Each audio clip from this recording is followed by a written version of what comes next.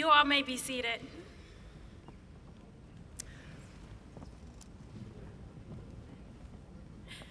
Hello all, and welcome to the Milo-Grogan Recreation Center for the State of Our City Neighborhood Conversation on Shared Prosperity and Mobility.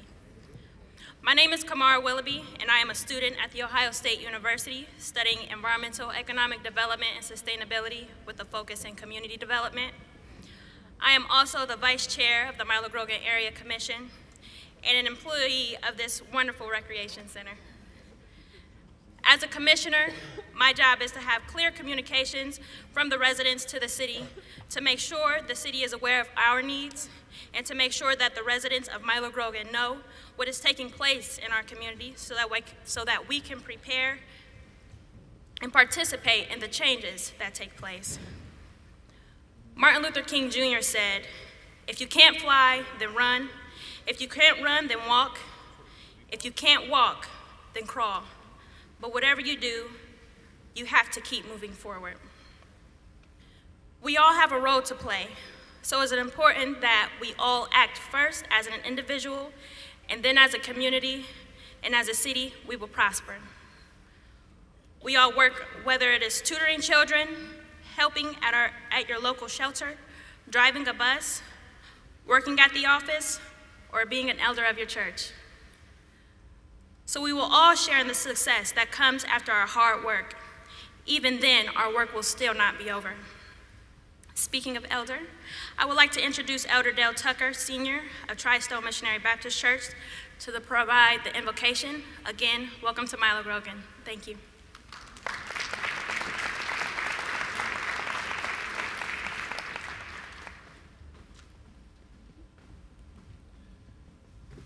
May we bow our heads.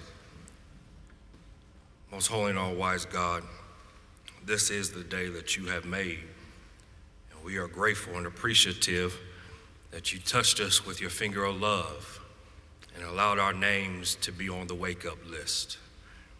We thank you for this opportunity to come to dialogue and to discuss how each and every one of your sons and daughters may be able to be provided an opportunity for upward mobility and to share in the riches according to your glory. We pray now, God, for the leadership within the city. We ask a special prayer for our mayor and for all those that work alongside him to oversee this great city. We don't just ask for your blessing upon our city officials, but we ask that you will bless those in state government as well as federal. You said in your word to lean not unto thy own understanding, but in all thy ways acknowledge you, and you will direct our paths. So tonight, on today, we acknowledge you. We ask, God, that you will provide guidance according to your wisdom for every decision that is made, for every thought that is brought out. We ask that you will bless us, and we will be blessed. Keep us, and we will be kept. In the matchless name of Jesus, we pray. Amen.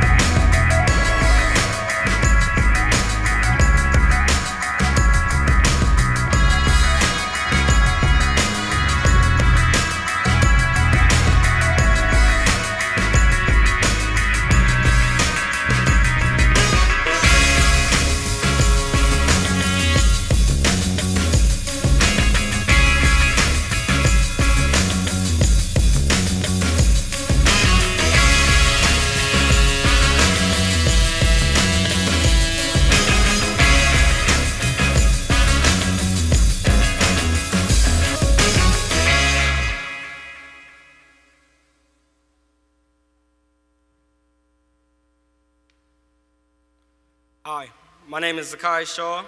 I have lived in the Milo-Grogan community for the past 4 years, and I have been a part of the Milo-Grogan Boys and Girls Club for the past 2 years. The Boys and Girls Club is a safe place where I can hang out with my friends. Also, it allows me to be a positive role model for the younger members of the club. I am also a student at Walnut Ridge High School, where I will pursue an early graduation. Then in fall, I hope to attend Columbus State University, focusing on the nursing program. With the support, thank you.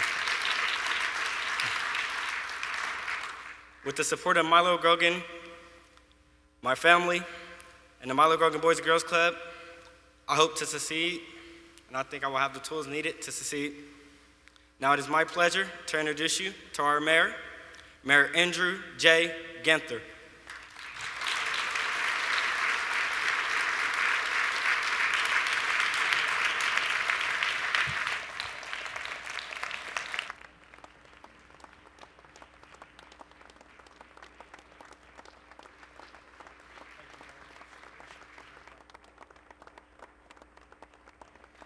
Thanks, everybody.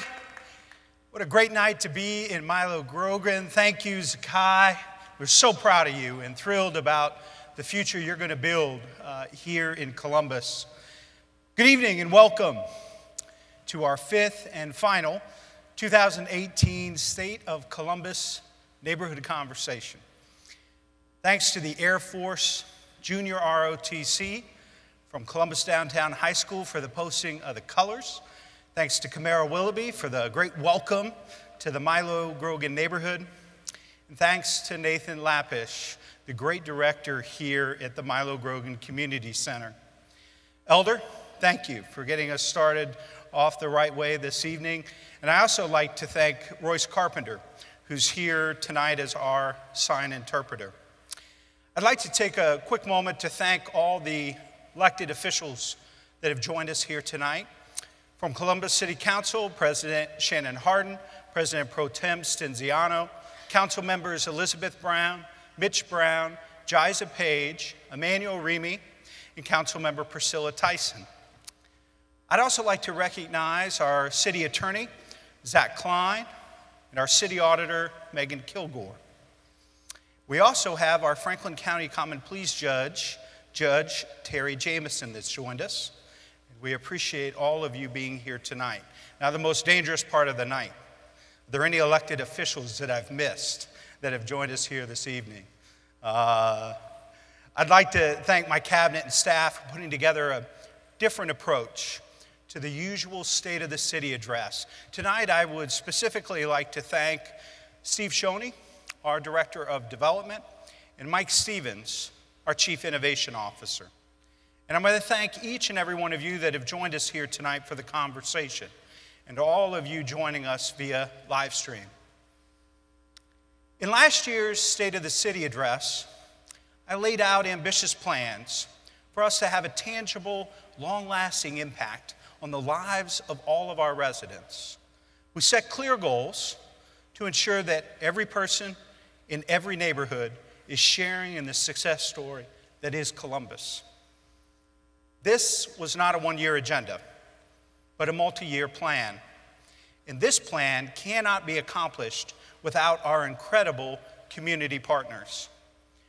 We are here in Milo-Grogan this evening for a reason, because so much of our agenda for shared prosperity, an economy that works for everyone, is rooted in the work here in Milo. Affordable housing, workforce development, and mobility. They all come together right here in this neighborhood. Homeport is one of our partners in affordable housing. They build quality, affordable homes primarily through private investment. They understand that providing a roof over someone's head isn't just alone enough. Homeport surrounds its residents with comprehensive support to promote long-term stability and health. You'll hear from Leah Evans from Homeport, who's here tonight and will be on our panel. But right now, I'd like to tell you a story about another extraordinary neighbor of ours, Sherry White. Sherry is a longtime resident of Milo-Grogan. She moved here from the West Side and has been a Homeport resident for 6 years. Through the lease option program, Sherry was able to purchase her very first home just last December. She is thrilled to be a homeowner and credits Homeport for making the process easy and accessible. Sherry, if you're here, will you please stand? We are grateful for Sherry and all that she does in making this an example of a great partnership with Homeport, the city, and so many other partners.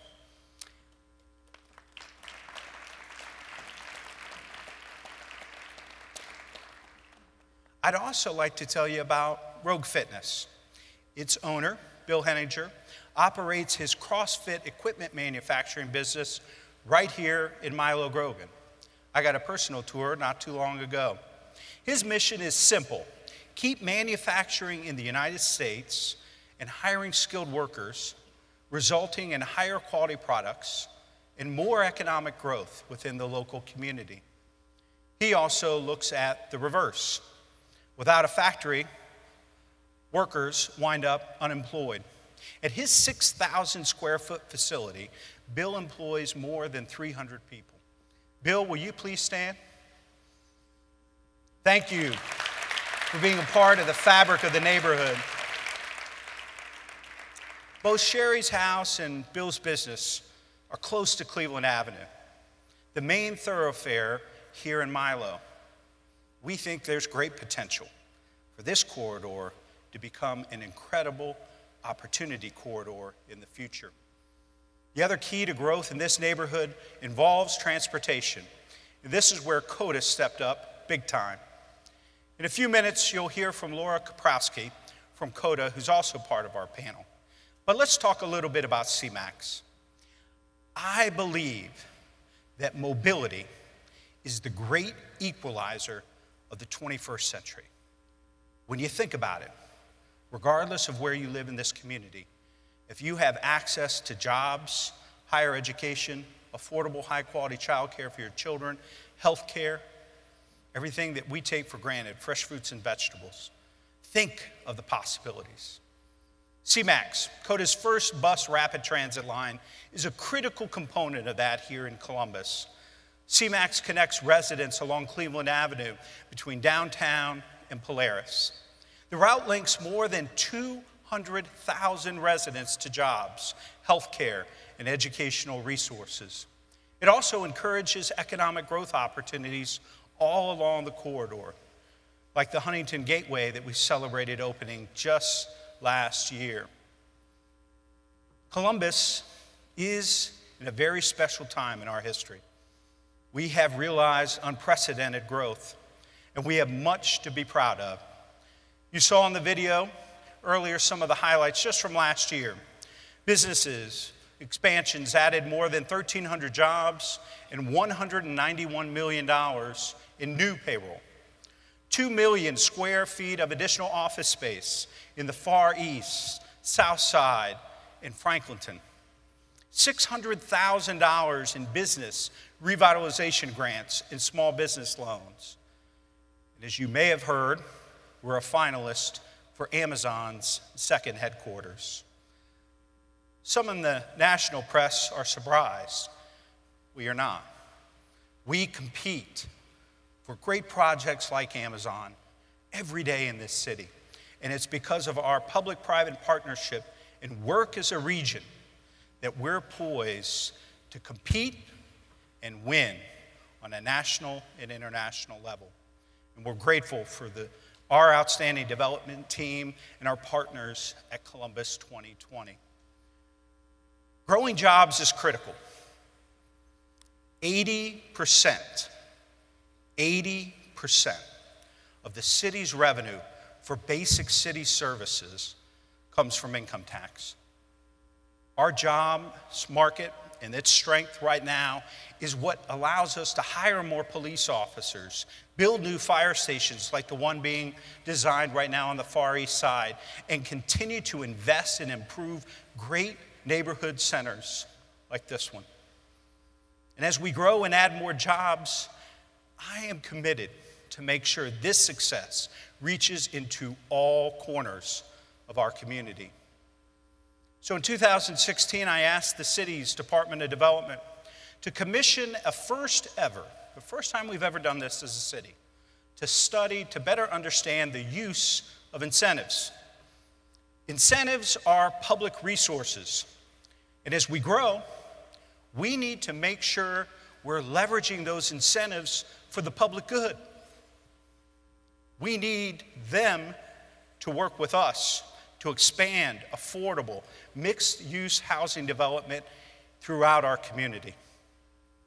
Based on the research and input from residents and developers, we announced policies in January that will benefit neighborhoods and residents by spurring development of affordable housing and living wages, real and long-lasting change for the people of Columbus.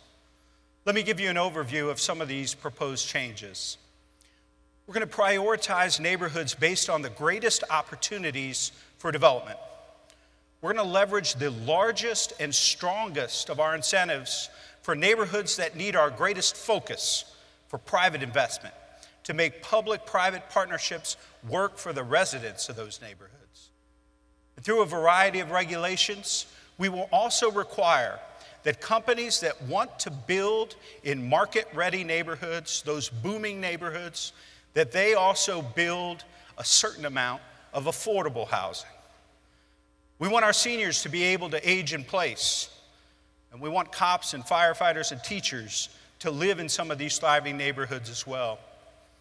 We know that incentives work as a tool to spur equal growth through the city instead of concentrating projects in already thriving areas. And we've seen success of the revitalization efforts that we've done together. The South Side, the Near East Side, and in Wineland Park. We all know that there are many different pathways to the middle class. And in order for us to achieve my vision, to make Columbus America's opportunity city, where we have the largest middle class of any city our size in the country, and a place you're more likely to go from poverty to the middle class and beyond than anywhere else, we have to make sure that we identify, open, and expand diverse career pathways. Local colleges and universities are doing an excellent job with this work. Important partners like Columbus State and Ohio State are helping teachers in early childhood education jobs prepare for higher paying jobs. And last week, Cameron Mitchell and Columbus State announced an incredible and ambitious public-private partnership to make its hospitality and culinary arts program into one of the best in the country, starting with a new building in this opportunity corridor on Cleveland Avenue. Tonight, I'd like to announce the formation of a task force to explore a career pipeline into the hospitality industry, a joint effort between Experience Columbus and the Workforce Development Board. I charge this group to create opportunities for people to move from entry-level positions into higher-paying jobs in the industry. But we also know that all paths to the middle class and beyond do not require 2 or 4 year degrees. The construction trades are booming right now. 73% of Ohio construction companies are having trouble finding qualified workers. These are good paying jobs and opportunities for careers. Late last year, we signed the Community Benefits Agreement covering the construction of Fire Station 35 on the Far East Side. It establishes enhanced cooperation between workers and the city that eliminates the possibilities of labor disputes and includes provisions to increase apprenticeship opportunities in the construction trade and recruitment plans geared toward minorities, women, and low-income residents.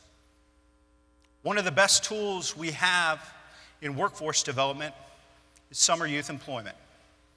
In a few minutes, you'll hear from Lisa Pat McDaniel of the Workforce Development Board.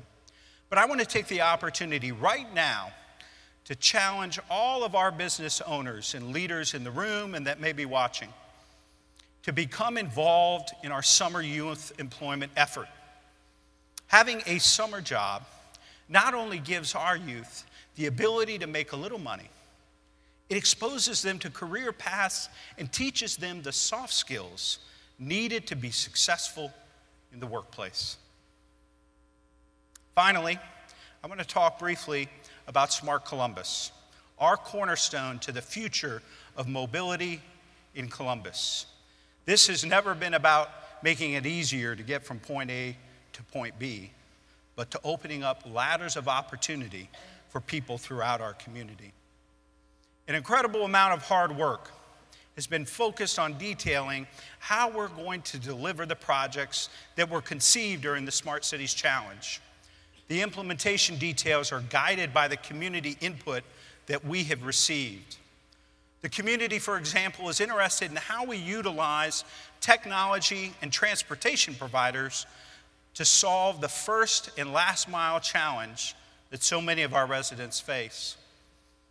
This entire effort is Columbus's place to help answer, I think, the greatest challenge and opportunity of the 21st century. How do we leverage innovation and technology to help people improve their own lives? This is about moving our residents to opportunities of the future. So we're starting to see projects implemented that are helping to make us a smarter city. We've talked about CODA C-MAX, 93 electric vehicles added to the City of Columbus fleet, the launch of Smart Columbus's operating system, our open data platform that we are targeting to be live this May during Startup Week. We need partners in all of this important work. And tonight, you'll hear from people and organizations who are helping us reach our goals. Before I introduce our panelists, let me tell you how this evening will work. For the next 30 minutes or so, I'm going to ask the panel some questions, and then it's your turn. You should all have a card on your seat. If you have a question, please fill out that card and get it to one of our staff members. We're going to try to gather those questions and get to as many of them as we can as time allows. And if you're watching from home, please post your question online. We will likely not get to every question. We haven't yet, but we'll try tonight. But if you do include your contact information, my team will get back to you. Now, let me introduce our panel for this evening. Alex Bendar, CEO of Columbus Idea Foundry. Leah Evans, Vice President of Neighborhood Strategies at Homeport. Laura Kaprowski, Vice President of Government Relations at CODA. Jordan Miller, Area President of Fifth Third Bank. And Lisa Pat McDaniel, President and CEO of the Workforce Development Board. Please welcome our panel.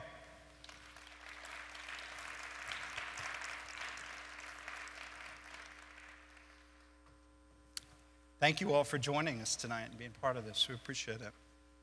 Alex, I'll pick on you first. Please. How do you define shared prosperity, and the work of the Idea Foundry, how that plays into shared prosperity for this community? Yeah, I love this question. And before I start, too, I started the Idea Foundry in Milo-Grogan about 10 years back. And before then, I had an art studio at the Milo Arts Complex. So it's nice to be back in the neighborhood. But I think I'm definitely one of the people who believes that a rising tide lifts all ships, and what's good for my neighbor is good for me. And when I learned about 10 years ago what I call the democratization of opportunity, and that's essentially a large phrase that means if you have a smartphone that can stream YouTube, you can learn anything now. Yes, go to college. Yes, do that too if that's your interest. But walls have fallen in the last few years about how to learn something, from making a mobile app to making a wooden table. And one of the bottlenecks is just access to these tools to learn how to use them, access to a friendly and talented community to show you how they work, and a clubhouse to call your own, a lot like this one. And that's what the Idea Foundry is. And just as you said, as the jobs market in Columbus grows, you can provide more services. As we succeed more, we can provide more services to our members, more tools, more programming, and in fact, we see within our membership many of whom are startups, whether they're artisans or craftspeople or technologists. They wind up hiring some of our own members to do work for them as well. So we see this little ecosystem where we're all sharing in prosperity. And I might define prosperity not just as having enough to eat, being able to afford your rent, but if you can find a passion too, and if you can get paid to do your passion, then you've really won at life. And that's what we really try to help people do. Explore dozens of things, whether you want to go into the trades, whether you want to go into software boot camp, test it out briefly and quickly at our space, and then take a deeper plunge. So I define shared prosperity as finding something you love, doing well at it, and then helping your neighbors as well.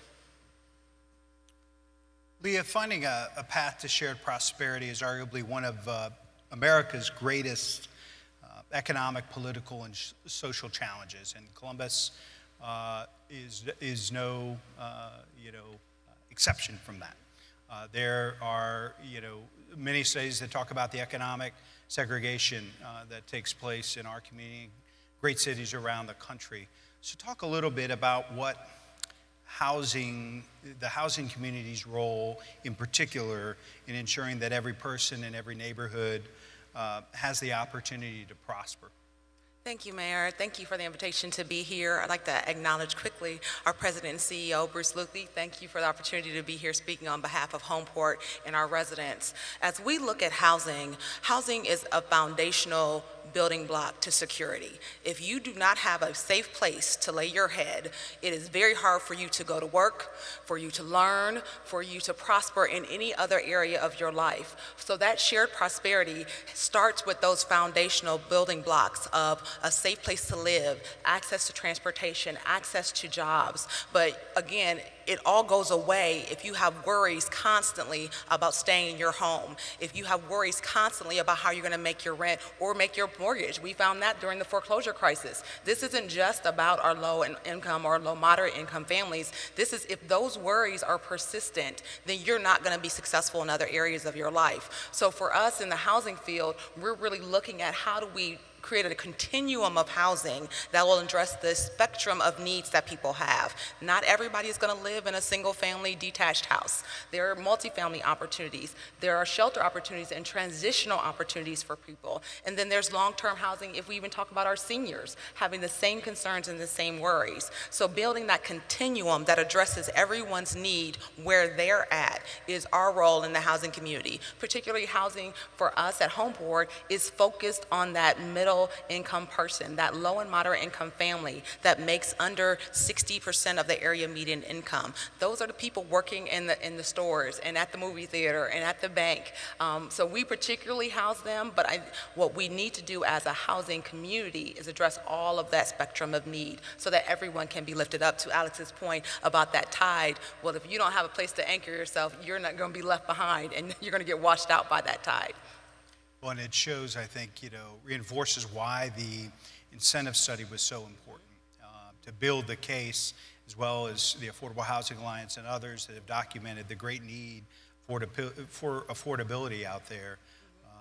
I think we're about 54,000 units short or thereabout of affordable housing in Franklin County, and a critical part to our future if we want to avoid this gap widening over the next 20 or 30 years. Laura and I had a chance to talk in the green room. That sounds very fancy, but it's just not. But we had a chance to talk about some of our peer communities that did not have the chance to get in front of these needs, like the Austins and Denvers and San Franciscos of the world, that where they got behind it, it was too late. And so now they're trying to play catch up and build funds and build housing, and the market has exploded to the point where the costs are so insurmountable in some ways. And so for us to be proactive in our incentive study and putting that forward as a community priority is really how we're going to protect against some of the pressures and the fissures that other cities have felt as we continue to grow.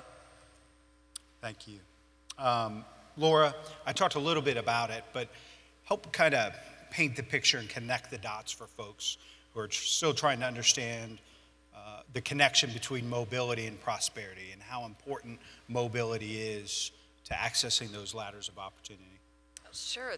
Thank you, Mayor. And Just really glad to be here today, and with so many transportation partners joining us for tonight's event, it's just really fantastic to see. So first, who is COTA today in 2018? We're actually the second largest transit authority in Ohio, right behind Cleveland.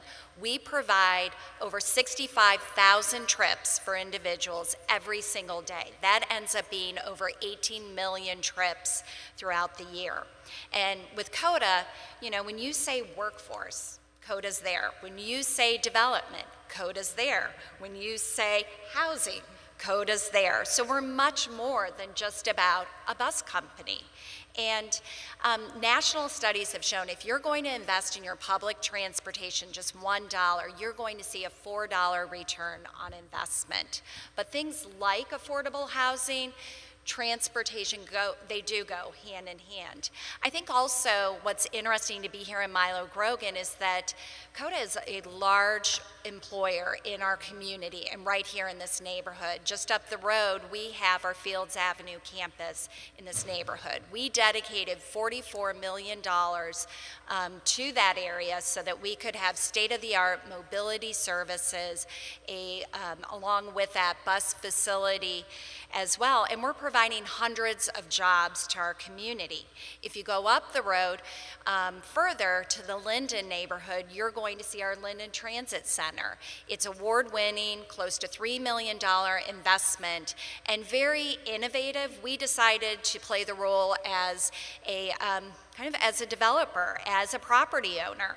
And today, our transit center is fully leased and occupied by a daycare center and a nationwide children's primary care office. So we are able to help and be a part of providing services for working parents.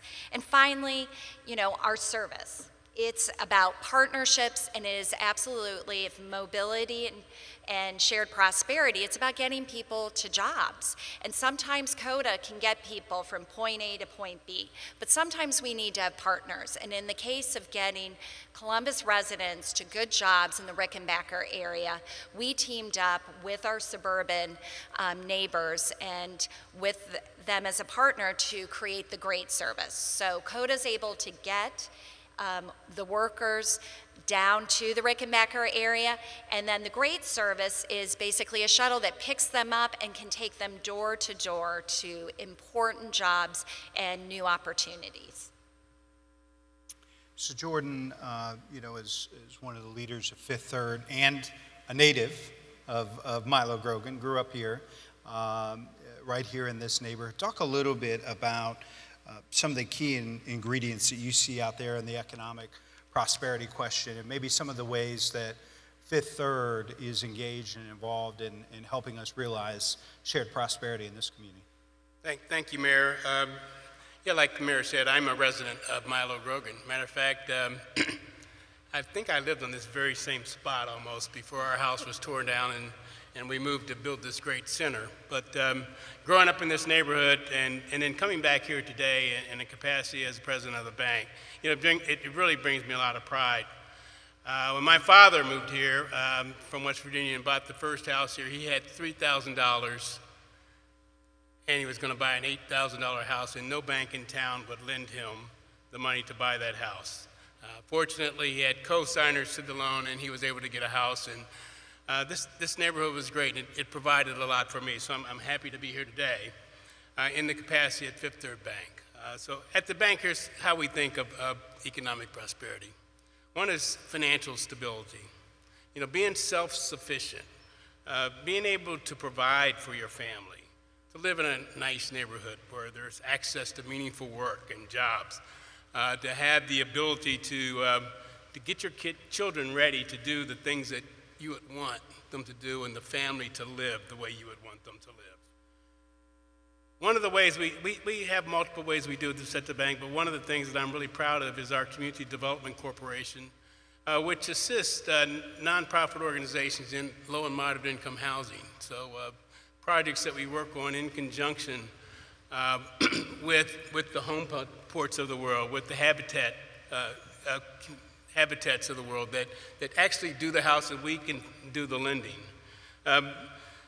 to make housing affordable, to make homes affordable to families. We provide a lot of grants in some of the neighborhoods that are doing a lot of work. So here in this neighborhood, as well as in near East Side, we're providing financing for folks that live there that need to fix up exterior on their homes. So we've got grants that people can apply for to fix the exterior. If they need a new roof, if they need new windows, they need siding, or whatever it is, that's one of the ways that we work. Another area that we work a lot and do a lot in is small business. So one of our great partners is here on the east side of town is ECDI. We're a big investor in their fund. I think we put $2 million into their fund so they can help small businesses incubate, and help small businesses get off the road, and help entrepreneurs fulfill their dream and their passion to become entrepreneurs and to provide services to a neighborhood. The final area that we really work hard on, and we've got a number of programs, and it's around education. So you can imagine if you want to be economically prosperous, you have to have some basic foundation of education. So information about your credit score, how to improve your financial situation. We've got programs that start off at the 5th grade level, our Young Bankers Club, which we do over a 10-state area, but we are very, very focused in this area. In Columbus, we have volunteers that go into the schools to help children in the 5th grade learn basic financial information. We have a program for our high schools as well. So today, the requirement for Ohio high school graduate is they have to have some level of financial literacy in order to graduate. We provide that information. We just upgraded our program, and we're using an electronic-based program that students have access to so they can fulfill that requirement. We have a number of home education and home buyer programs to get people prepared for home ownership, and we do this in conjunction with great partners like Homeport. Lisa, a lot of folks might not know what the Workforce Development Board does and the connection with Ohio Means Job for Columbus and Franklin County. So talk a little bit about the board's role and work in helping us realize shared prosperity. Absolutely. First of all, thank you, too, for including me on this panel. I'm very excited because Milo-Grogan is the first place-based initiative that we have done as the Workforce Board since I came on board about over a year ago. So I've had the great opportunity to be here in Milo, and we're doing some partnering with CareSource and doing some great things, and I'll talk about that in a little bit. So the Workforce Board is made up of primarily private sector people, but also community and education partners. And what we do is we strategize with the resources that we have as to how we can help the City of Columbus residents and Franklin County find the jobs that they need to find. So essentially, we help job seekers get the skills and credentials that they need so that they can get jobs, not just jobs actually, careers that will bring them family-sustaining wages over the long haul. And we help employers identify the talent pipelines with those job seekers that will help them prosper as well in the Central Ohio economy. So that's primarily what we do. Today, I actually looked on the job site. There are 33,000 jobs available today here in the city of Columbus in a 20-mile region outside of Columbus. 33,000 jobs. Of those, 12,000 of those jobs pay between $50,000 and $79,000. So 4,000 of those jobs do not require anything more than a high school degree. What we want to do is we want to help people get what they need to get those jobs. Because my partners up here, we absolutely, to maintain your housing, you do need housing, and that needs to be the platform.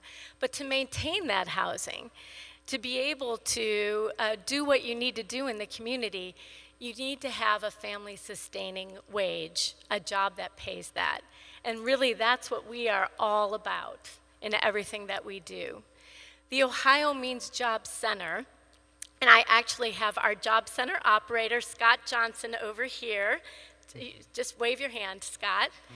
And the Job Center is where anybody in this room can come in any day, 5 days a week, to try and to assess what your skills are, to understand what jobs are available to you. Nursing is a particularly good one for the young man who stood up here and said that's where he wants to go. That's a very in-demand job here right now. And we will help you get those skills and those credentials. And in some cases, if you qualify, we'll actually help pay for that training. We also work with employers to do on-the-job training. So if they find a candidate and you're just missing something that you need for that job, we'll actually help that employer by paying some of the wages while they skill that person up and make that person the perfect fit. So we will do that at our Job Center. We are looking for all our community partners. We partner with them every day to find people who need our assistance. And we are becoming very successful in that. We are performance driven. So our performance measures are up on the state website for everybody to see, so you can see whether we're successful or not. And right now, well, our goal is to exceed every measure that we have, and we are well on our way towards doing that. So that's a little bit about us. Thanks, Lisa. And I want to come back to a question, but I want to go to talk to Leah about another issue. But you mentioned the 33,000 jobs that are available right now. Yes. But there's another staggering statistic that almost is equal to that, and that is the number of people that have been looking for work 12 months or longer. So I want to come back to you and talk a little bit about what are those barriers? Where's that disconnect? If we have that many jobs available, but this many folks that have been looking for 12 months or longer, you know, walking through that a little bit. But before we do that, Leah, I want to talk a little bit about the connection between geography and prosperity. Walk us through that and what that means. So I think there's a general conversation about where you live has a lot of determinants for your future. So whether that's your health, whether that's your educational attainment, whether that's wealth attainment, where you live and your zip code can limit what your options are going forward in life. And so I think our commitment at Homeport, and it echoes the mayor's commitment about prosperity and ladders, is really about you don't have to leave your neighborhood to live in a better one. So what are the things that you can do, that we can do as a partner, that we can bring other partners to the table to do to improve the neighborhood and to improve those outcomes as it relates to geography, and that not be a limiting factor. A lot of conversation in housing, and I'm probably contradicting all of my other peers, but a lot of conversation in this housing is about moving people to areas of opportunity. Why can't we create areas of opportunity wherever anyone is? And I think that's our commitment, and that's the work that we have to do. And part of the work that we've been committed to at Homeport is not just to build a house, as the mayor said, it's to build strong communities and build areas and communities where people can prosper, whether that's because they're connected to jobs, whether that's because they're connected to child care services so they can go to work, whether that's because they've gotten service coordination around another need they may have, whether that's emergency eviction prevention money, or whether that's food assistance, or whether that's the material assistance program. We've been connecting people to resources. If you're working and striving and driving every day, you don't really have time to call around to 15 different phone numbers to figure out where you can get some help. And so our commitment is that that geography not be a limitation, and that we can be able to be that connector for people in their community. Fortunately, it's for the Homeport residents, so, you know, how do we expand that beyond Homeport residents, but also other partners like us that do that same work, so that there's coordinated effort around the services that do exist and connecting people to them so that people don't feel like they have to leave their neighborhood to then be in a better situation. I'll ask Jordan, as the only private sector employer up here. So I mentioned a little bit of this disconnect between jobs available and folks that have been, you know, looking that maybe are the more difficult to employ, whether it's a skill level issue, whether it's a drug testing issue, whether or not they are a restored citizen. talk about it from the private sector's perspective before we go back to Lisa to talk about how we're trying to connect that disconnect. Are there other challenges you see out there for folks? Yeah, I've got the, Mayor, I've got the opportunity to work with a lot of businesses around town. So, as a large commercial bank in this footprint, I talk to employers every day. I talk to companies every single day. We bank a number of middle market companies right here in communities throughout our footprint. And when we talk, they talk about their need for talent. I mean, that's the number one priority that most of our businesses are facing, is a need for talent. So it seems to be this disconnect. We have all these people, and they have all these jobs, but we can't get them matched up. In certain cases, people don't pass the drug test. So we do see that a lot. Unfortunately, we've got a big opioid crisis out there, and it's impacting not just our community, but every community throughout our country. So employers are challenged in that respect. I've had some employers even tell me that they're going to stop giving the drug test. Really? And face a liability. The challenge with that is the other workers on the job know who the drug users are, and they don't want to work with them. So that's a huge problem. Finding the right skills and getting the right match. I mean, today's jobs, the pace of change in job work is so different today than it was when I grew up. And when I grew up, there was Timken roller bearing right there where Rogue is. So you didn't have to have any skills. You didn't have to have a high school education. You could drop out in the 4th grade. If you weighed over 150 pounds, you could go there and pretty much get a job if you were 16 years old or older. And you could find a job working in a factory with no skills whatsoever. Those jobs don't exist anymore. So the thought that those jobs will ever come back to America or ever come back to our community, pretty much gone. I mean, people need to be trained, but they don't necessarily need a college education. We forced a lot of folks into that. But business owners, they're looking for responsible people. They're looking for people that will show up on time, come to work, be open to learning skills, and I think we've got a community here where we've got good access from transportation to get to those jobs. But I think those are the things I hear when I talk to employers, Mayor. So Lisa, how do we solve that? Fix this disconnect? A city community that's going to continue to thrive. I think we're expected to grow by another third as a region over the next 30 years, but we still have this disconnect with folks that are looking for work that are harder to place and employ, and the huge job opportunities out there. Well, number one, we all have to have the mindset, including our employers, that everybody who can work needs to work. And so that means a lot of things on the employer side, and I know this isn't exactly what you're asking me first, but I want to get this out, that people who may have been incarcerated at one point in time, they shouldn't have to walk with their sin forever before them. These are people who can bring skills, can be very good and loyal employees. People who may have a disability, doesn't mean their brain doesn't work, doesn't mean they can't sit at a computer.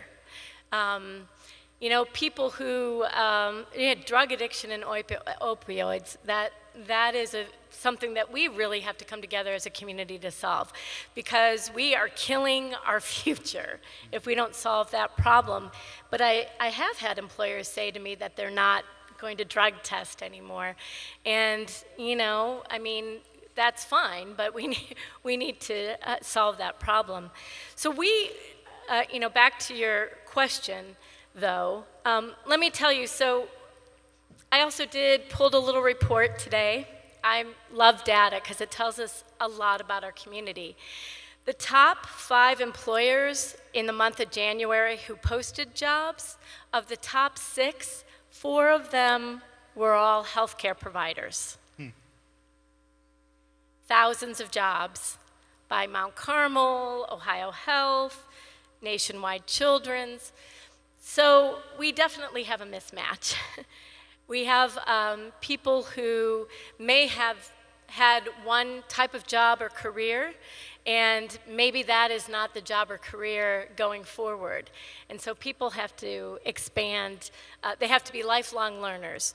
I think, again, coming to the job center and understanding what the labor market is, what jobs are available, and what kind of credentials you have to have, so that we can help you identify what you would be interested in what skills you would need to have and help you to get those skills. We just have an incredible skills mismatch. But there are resources to get those credentials.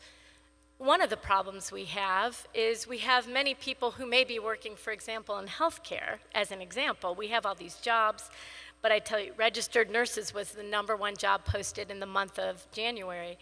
We have people who are working in healthcare at the very low-wage jobs, and they may be working 2 or 3 positions, but they don't have the credentials to move through and move through that career path to the jobs that pay much better.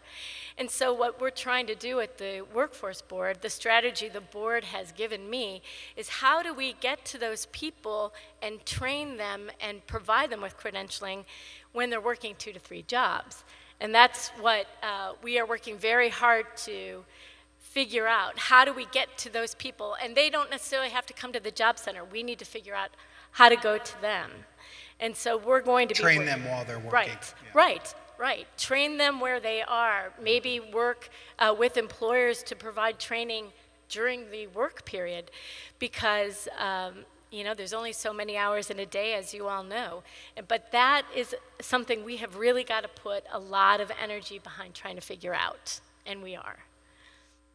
Any other questions? If you have any, if you can get those cards to staff that are walking around, we're going to start taking those in just a minute or two.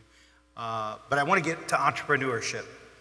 I continue to hear from folks around the country in our great entrepreneurial community here. You run an innovation makerspace. And I continue to hear from folks here that there is great growth potential for this community in particular if we focus and align and invest strategically around entrepreneurship. Lifting it up, celebrating it, investing it, supporting it. Talk a little bit about your vision and how Columbus can go to the next level around entrepreneurship, because those are the folks creating companies and businesses of today are going to employ hundreds and thousands of people throughout Columbus, including this neighborhood and other neighborhoods. So how do we support that? Sure. So as a little bit of background, I'm not sure everyone knows exactly what we do with the Idea Foundry.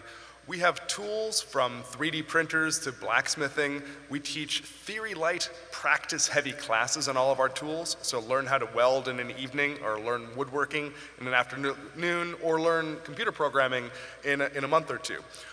And then we sell memberships. So like a gym, you come and work out, but instead of getting stronger, you're exercising your mind and exercising your creativity.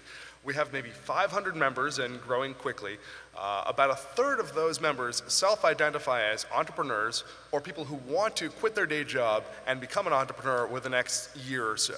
So we're kind of a test bed where people can try out new skills, explore their passions, see if they have any aptitude at all for any of those things, and then take the plunge and become an entrepreneur. And Casey McCarty is our Chief Operating Officer. She loves to describe entrepreneurship as a recession-proof skill set. You're always able, you've taught yourself how to fish, and you can always make your own bread, as it were. But I think we have almost accidentally created a school where the answer to every question is Google it. With the presumption that information is out there, you can always teach yourself something new. And by having a community of hundreds of people who are artisans, web programmers, business people, website designers, and marketing folks, it's a virtuous cycle of self-supporting people. So you have workout partners, just like you do at a gym, but they'll help you make your website. They'll help you make your business plan. And I think that is an ecosystem that we've worked hard to intentionally put together. And why I think this can really succeed in Columbus. Now that we've gotten all these people under one roof, we participated in a number of international competitions a few years ago on making stuff. 3D printing, electronics, robotics. About 300 cities competed, from New York to San Francisco, London to Singapore. Completely for giggles, we tossed our hat in the ring just to have fun competing, and nobody was more surprised than I was when we came in first in the world for 3D printing, first in the world for electronics and programming. Our high school robotics team came in first in the world out of 3,000 schools around the world. So there's a heck of a lot of talent in this town, And if you put all those people in one place, allow them to rub shoulders and have these creative collisions, you give your community the chance to be greater than the sum of their parts. And I think that entrepreneurship is an excellent vehicle for that. So how does the rest of the community, specifically, you're talking about innovation, what can non-scientists and engineers contribute to supporting that culture of innovation and entrepreneurship? And then what can policymakers, private sector leaders, and residents do to build a thriving culture for entrepreneurship in Columbus? Well, I know Lisa mentioned data earlier, and I'm a big data-driven person myself, and I was surprised to learn, if you look at who's making stuff, scientists and engineers, and I'm one of those people, and we'll add entrepreneurs also, are good at solving technical problems, and in fact, they enjoy it. But that's not the heart of innovation. The challenge is finding the problem in the first place. And innovation doesn't come from someone with their hands behind their head and their feet up on the desk, brainstorming about the next thing. Innovation comes from people who are doing work and encountering a problem. That's nurses in the operating room, that's mothers at home, that's fathers at home, that's really anyone who's got problems. Don't just think that's life as usual. If you find an issue, be empowered to innovate around that. And what we really strive is to teach people you're all empowered innovators. And you can say, well, people, not everyone is a scientist, engineer, what have you. I don't think you have to be. We're all born creative, and there's a great exercise you can do. If you draw a circle and ask adults in a room, what is that? Most people will say that's a circle. If you ask 5-year-old children, they might say, oh, it's a ball, or it's the moon, or it's cake. We're born creative. It's always cake. Yeah? So the trick is to keep people creative and playful and innovative. And I think the way that policy can work is by putting together neighborhoods where the schools work with the makerspace, work with the Parks and Rec Center, work with the housing, work with the bars, coffee shops, and restaurants, and you have these ecosystems in each neighborhood. And I love the idea of improving your neighborhood in place. You don't have to leave to live in a better space. And we call these innovation neighborhoods, and we love the example that we're striving to set in East Franklinton.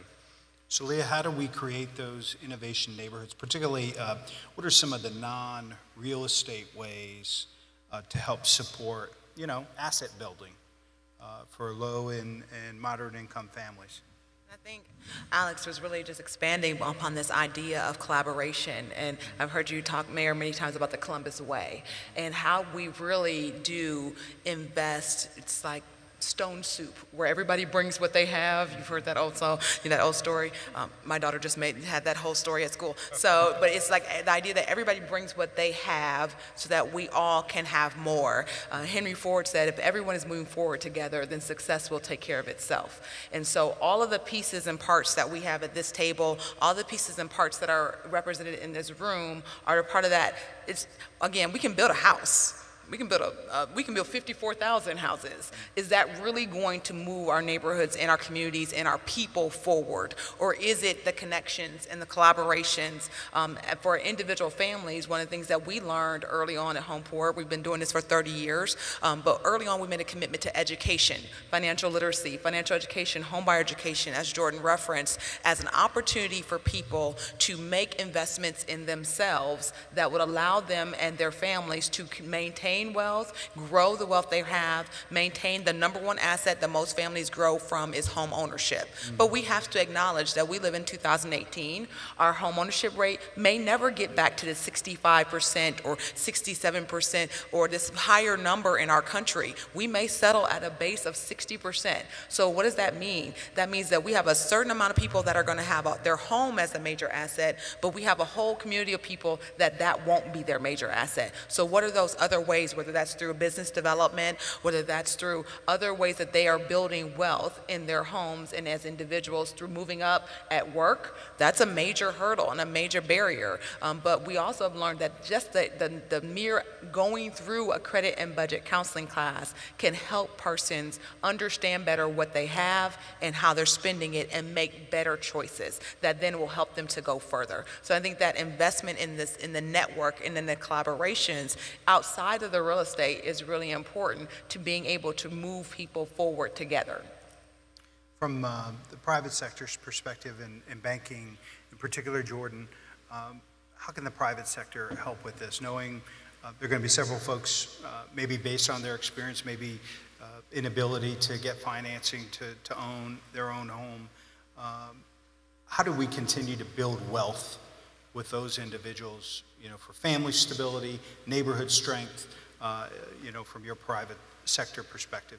I mean, building wealth obviously is that's the whole heart of economic prosperity. It's the way that everybody in all of our communities move forward. I think it's a basic right. I mean, most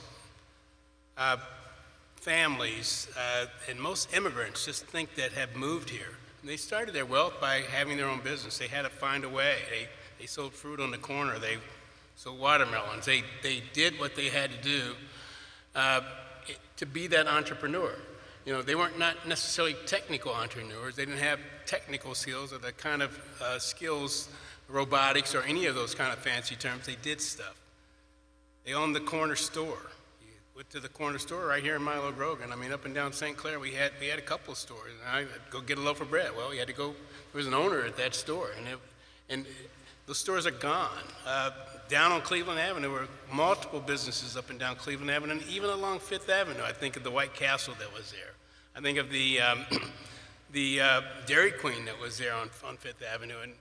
But those basic businesses are the foundation of wealth. Access to jobs. I mean, but at the core of all this, Mayor, I think it's a simple thing. It's education. I mean, it's finding the way to stabilize yourself by getting some level of education and then taking advantage of the opportunities that you have. There are tons and tons of jobs in this community that we're not qualified for whatever reason, so we need to get to training. We need to match those things up. That's where wealth comes from. It comes from working hard every day. I hate to use that such a simple phrase, but that's really what it is. There is no way to get there without a discipline and developing work habits and doing something every single day and making something out of your life. Wealth starts there, savings start there, and so while I wish there were some magic umbrella that we could throw out to say, hey, if you just do these two things, that you're going to be wealthy. That's just not the case. But you can move through the society. There are opportunities right here in Columbus, and if you dig for them and you look for them, you will find them. Laura, I want to talk a bit about, we've talked about the connection between mobility and prosperity, mobility and economic independence and security. So how does CODA play a role in the future of mobility? How do we go from being a bus company, which is important? We have tens of thousands of people that rely on CODA every day to get to their basic needs, their work, to healthcare, but how does CODA of the 21st century become our mobility leader and a partner that can help shape as we grow as dynamically and dramatically over the next 20 or 30 years as we did maybe in the last 75? What's CODA's role in that future? Great question, and I think we have a lot of different roles in terms of, first, technology, and how do we take a bus company and, well, actually, as we say at CODA, it's really not a bus. It's actually a 40-foot mobile computer. I mean, you don't even get in a bus and turn a key and go. There is no key on a bus. You push a button and go. It has, it's collecting a ton of data. We also, though, have free Wi-Fi. And, if you go on any CODA bus line, C-Bus, the number 5, the C-Max, I'm going to tell you, half of our passengers or more, it doesn't matter where they're from, have this. Have the phone, they're looking at it, they're using it. And so CODA knew, we need to provide that amenity at no cost for our passengers. I'm proud to say we are the 3rd largest transit authority in the, one of only 3 transit authorities in the country offering free Wi-Fi. We're also make Wi-Fi available at our transit centers, like the new Northland Transit Center, the Linden Transit Center. We're committed to that. And soon there's going to be mobile payment. And with that, you know, we are committed to helping our community transition to that change. We think that that is going to be important change. We will also have a new card as well, so if you can't use your phone, there will be a card. And we work very closely with Smart Columbus. It's the future. One of our CODA board members is here today, Michael Stevens, who, leading the Smart Columbus project. And I think there are upwards of close to 9 projects that CODA is directly working with. We're working on mobility hubs because we know that transportation is multimodal. CODA can get you to some places, but it might make sense to then finish that trip with your bike or car to go. And we're also working on multimodal trip planning and many more opportunities too.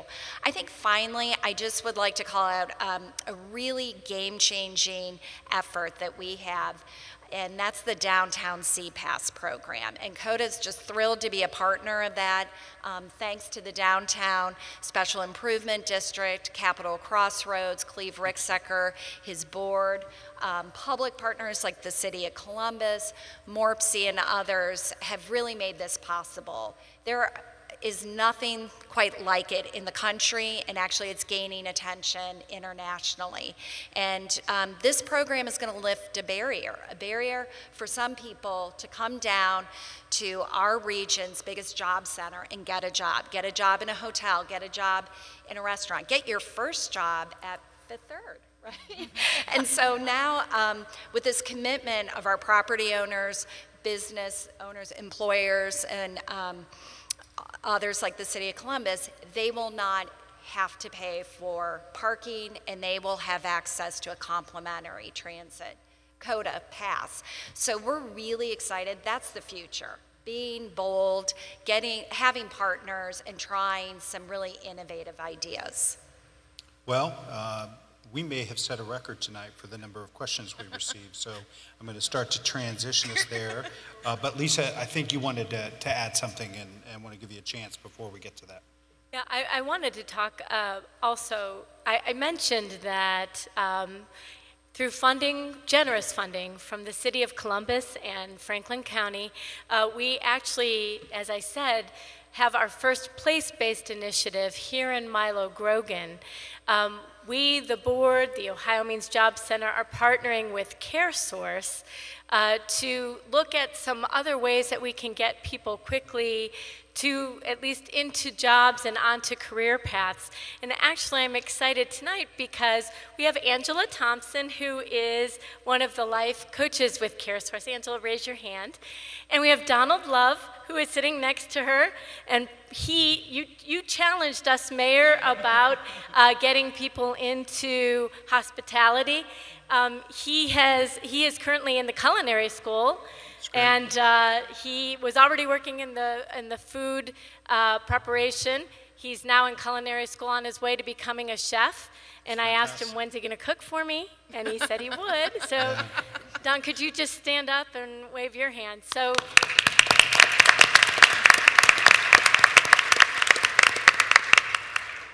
that, you know, we are really excited to be in neighborhoods. I've listened to you, Mayor.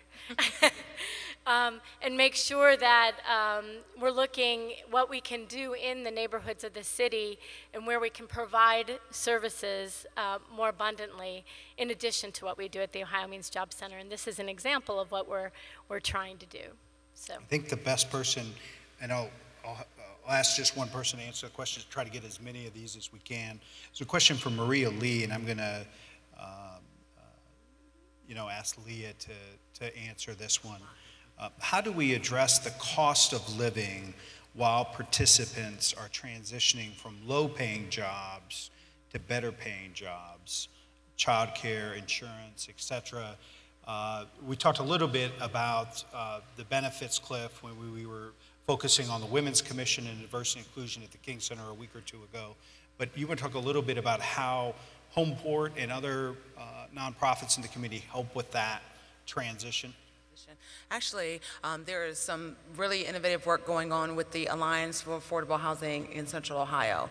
And one of the tenets of that initiative is around this exact idea, is acknowledging, we have to acknowledge first that, again, if you're working every day, living paycheck to paycheck, you cannot afford to take a pay cut to go to school potentially. So one of the tenets of that program is that we may be able to provide, the program would structure a rent subsidy for a temporary time that would fill that gap while someone was increasing their skills, going back to school, getting some on-the-job training to be able to provide that security. So again, that's a leap to make for an individual to be able to leave what their current circumstance is to try to move into a better circumstance. And so I think some social supports from programs where there could be a rental subsidy or there could be a rental reduction during that time could be a way to fill that gap. We're just entering into those conversations as we've just really recognized the need for that opportunity for mobility to be within a family, but also at the same time maintain their housing stability. So I think those are early conversations, but it does get to the heart of some of the barriers for people to participate in these programs or pursue different job opportunities are, how am I going to leave the security that I have now? One of the things we do at Homeport is in our rental properties, in our multifamily properties, we do provide out-of-school time programming. Why? For that exact reason is that if you're worried about your kids or what they're doing or not doing, then it's very hard for you to be present at your job and be consistent in your job, and if your child care is that issue. So we do out-of-school time programming that's summer and after school through partners in the community, Boys and Girls Club being one of them, providing those services at our property. And if we could continue beyond Homeport and with other housing providers to provide those kind of supports so that low and moderate income families can make those leaps to the next step. This next question, thank you, Leah. This next question is from Daryl Hunter, and I'll probably ask Alex and Jordan to respond to this. Daryl Hunter, I would love to hear about if and how the entities represented by the panel are working together, and also if what opportunities have already been identified for local businesses to come alongside those efforts. So maybe partnerships that Fifth Third and the Idea Foundry have with local leaders and business owners, and how you all partner. Sure. Yeah, well, I'd love to work with everyone here, and we've heard a lot about the Columbus Way and even groups like ECDI who provide grants and education to startups and to entrepreneurs. Was just chatting with Leah before we stepped up here. I'd love to see a residential component to our space so that there might be a few houses where we can invite experts from around the world to be a maker in residence or an entrepreneur in residence to teach people in Columbus things that are cutting edge in other parts of the world. And also workforce development. I know Lisa, I'd love to put together a program where maybe before somebody commits to going to a 2-year college to learn construction or welding, or goes to a 4-year college, come kick the tires on a new career or new passion or new hobby for a day or for a week. I'd love to have a 1-week camp where you can learn 20 skills, 20 trades, 20 different types of art within a week. I'm 40-something years old, and only now do I know what I want to do when I grow up. It would be great to do that for 15-year-olds or 50-year-olds or 100-year-olds. So would love more Taking you up on that. Please do, please do. Yeah, Alex mentioned a number of things. One of the things we did at Fifth Third Bank, so around 2008 when the Great Recession hit, we partnered with a company called Next Job. So Next Job, the idea with Next Job, we kind of started selfishly. We had a lot of folks that were not able to make their home payments. We didn't really want their house back. We didn't want to foreclose on homes. But the reason they couldn't make their house payment was because they had lost employment, maybe through no fault of their own. Their company that they worked for was downsizing. So we worked with a company called Next Job. And Next Job, what they do is they help with the workforce development. So you can go onto the site and it helps you to identify the skills that you have, and then helps you put together a resume, and then helps you to find that next job. So that was one of the things we did to partner with. At the bank, that's all we do. Every single thing we do is we help other people do the work that they're best capable of doing. We have home buyer education programs and things like that, but our best use of our assets in the bank is to really help and empower other people, like we have great partnerships with a company like Homeport, for instance, nonprofits. We help CODA with a lot of things. We do a lot of banking with them, but that's our best use, is to partner with the people that are best in the community to do the work, and then we can provide the funding, we can provide the financial support. Can I just add really quickly? Please. And thank you, Jordan, because we have an active partnership. If a person, I think, asked for some of the examples of our current partnerships, Fifth Third has contributed to over $200,000 to owner-occupied repairs here in the Milo-Grogan neighborhood as a support for the neighborhood revitalization work that Homeport is doing with the new home construction. That's a very tangible, very present partnership that we have with them. To Jordan's point, that they saw something that we were pursuing funding for, that we had an area, a capacity in, and could bring that to the neighborhood, and they brought their funding to support that. And that goes to that issue of prosperity, asset building, being able to invest with existing residents at the same time that we're building new home opportunities, is again providing that lift to the entire neighborhood. And thank you, Jordan. You're welcome, Leah. So we've got, I think, about 5 minutes left here and lots of questions, some of which I'm going to ask our staff to follow up on. There's specifically a question here from Esther about Amazon and about income inequality and how tax incentives that might be realized by Amazon and other companies, what we're doing differently. I talked a little bit about that earlier, but I'm going to ask Director Shoney to follow up with Esther to get her some more specific and detailed information about how we're approaching that to make sure that we have lessons learned from Seattle and other places that have partnered with them. So one of the questions, this is kind of a twofold back to Leah. I guess we got lots of questions of housing, and that must be an issue, that and transit. So first of all, Pastor Mary Ellen Crutcher has a very specific question that what's the process to become involved in, i.e. a candidate for housing? And then the twofer from Stephen Dubouve, what is keeping Columbus from bridging the affordable housing gap? What have we learned from San Francisco, Denver, and other cities, and what practical steps can be taken to make sure Columbus has a different story 20 or 30 years from now? I know we've talked about that, but anything else you'd like to add for either Pastor or Stephen's questions, Leah? So I'll answer the second one first. What can we do differently? Act early. So we can act now, we can commit now to resources and policies that support affordable housing so that 20 years from now, next door to the Amazon, where development has exploded, you still have housing that's affordable to the whole range of workers that work at an example like an Amazon. And what other cities, we are learning what other cities didn't do, is that the market and the development got ahead of the policy making and the investment of public dollars or private dollars towards this effort. And so now they're trying to make up for and trying to incentivize, and really in a lot of communities, even where they're using policy making like inclusionary zoning, the developers are choosing to just pay into a fund versus creating those affordable units because the margins and the costs are such that they can't make those numbers work. So what we can do differently is have this kind of conversation and push forward opportunities for collaboration and partnership that create funding resources that are ongoing and that will support the development of a continued development of affordable housing. We can't depend on the federal government to do that.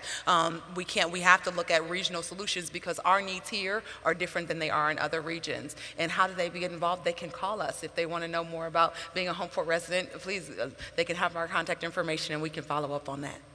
Well, and another parallel question from Miranda Martinez about interest in the community, going from a land bank to a land trust community. And so I know you probably can weigh in on that, but I want to make sure we get to some of these other questions. But Miranda, we have your question. We'll make sure that Leah and the development department get back to you, because those are conversations that are taking place right now in this committee, so it's a great idea and timely. Question, and maybe this is an opportunity for anyone, from Makita Matthews. Columbus is a diverse and is becoming more diverse, race, economic class, gender, etc. What is your challenge to all these Fortune 500 companies in Columbus to reflect and increase the diversity within their workforces and their supply chains. I know we focused a lot about that at the Women's Commission and the Diversity Inclusion session we had at the King Center, but Makita had that question and wanted to give any one of you an opportunity to talk about it. I'm happy to start because I think I answered it again. Everybody who can work needs to work. The explosion in Columbus, the amount of growth we're going to see in both population and jobs and business means that any company who isn't trying to make sure that they are open to and supporting everybody who wants to work with them is going to lose.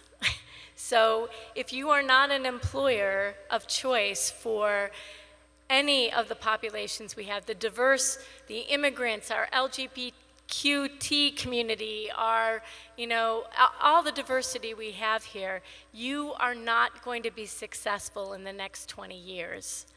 And at the Workforce Board, we're committed to not only doing the things we talked about, but also in educating employers on good practices for hiring, maintaining, and retaining talent.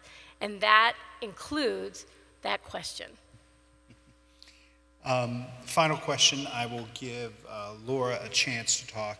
I have about 5 questions all about transit and transportation, but I think, so I have questions here from Dave George, from Dan Welch, Thomas Metz. So we'll make sure to share those with you. I think the biggest question is about change and disruption. And everything from how COTA is preparing for the future with respect to your employees, your drivers. What's this future of mobility look like, and how is COTA preparing their staff, their workers of today for the future of mobility so they don't get left out when this, takes place and really reshapes the entire way we get around this community and around the country? It's a great question. I mean, no doubt transportation is in a kind of revolutionary transformation phase, and it's changing very, very quickly. And COTA's always been committed with a really strong training program for our employees. We have a great training facility housed right within our McKinley Avenue facility. But, I think that it's also about working with other partners and to bring the best minds all together. And some of what we see in the future is, I guess first, we're not going to get away from having buses. And in fact, if anything, we're going to need more high-capacity transit. So I think when we sometimes envision that we're going to have everyone will be in their own individual autonomous vehicles, it's just not possible when we're going to grow by 1 million people, 300,000 more jobs. So working with MORPC, on this regional corridor analysis, the City of Columbus has some funding. I mean, we're looking at other corridors like what we did with CMAX on Cleveland Avenue to provide service that can move large groups of people. So we're going to continue to need bus operators who can manage that. But we're also going to need a lot of people with technical skills, looking down at Lisa and looking at Alex thinking, gosh, I think we should be talking because there's a way probably to manufacture 3D parts to fix our buses.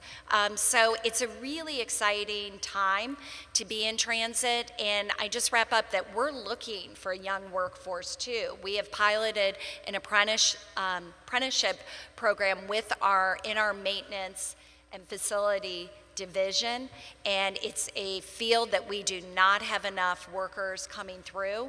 It's very critical, and so I guess just ending on that, just like everyone else, the 33,000 open jobs, we're open, our door's open as well.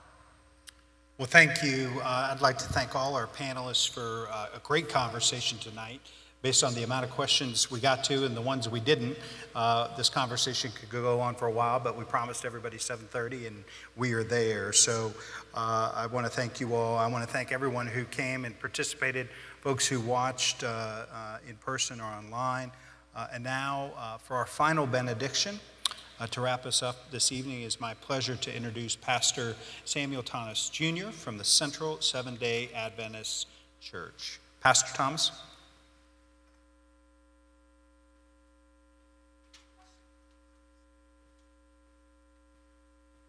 I'm sure all of us will agree, especially those of us who are faith partners, that the value in this event allows us to become more informed of all of the services that prove that our community cares.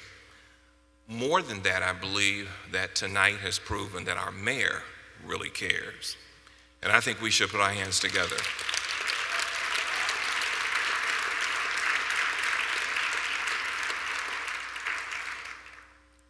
Let's pray. Father Eternal, we're thankful that we have been together tonight. Grow our hearts with a sensitivity to you and to each other as we seek to serve you and this community for the betterment of all. We pray in Christ's name. Amen.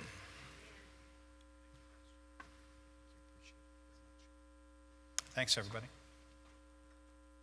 This concludes our program. Thank you for attending the 2018 State of Our City Neighborhood Conversation.